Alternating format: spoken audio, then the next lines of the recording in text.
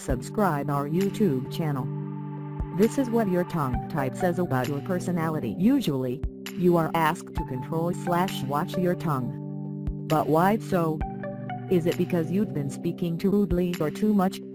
Can we blame the tongue for the personality trait or behavior of a person? Well, yes, as all these are related to your tongue in particular because the shape and size of your tongue tell a lot about you as a person. So come, I'll help you find what does your tongue say about your behavior. Thick tongue. If you have a thick tongue, then you are high-tempered, also grumpy and quarrelsome in nature, and you generally rule on your home. Thin tongue. People with thin tongue speak too much but have a clean heart. These people are straight and do not tend to hurt people. Long tongue. People with long tongue are considered to be wise. And females who have a long tongue love their husbands the most.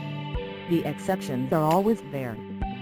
Small tongue. Having small tongue is a plus point and a negative one at the same time because they speak less and remain calm, but they cannot oppose someone easily. Aerodynamic shaped tongue. People who have a pointed tongue are explicit and clever by nature. They have ease in making conspiracies and opposing someone.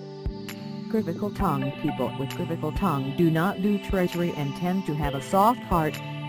Whiteness on tongue. These people take an initiative in love and are very social in nature.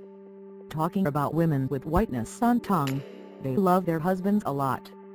Reddish tongue. People with red tongue have a different kind of personality and are fearful. These people are especially scared of fire. Subscribe our YouTube channel.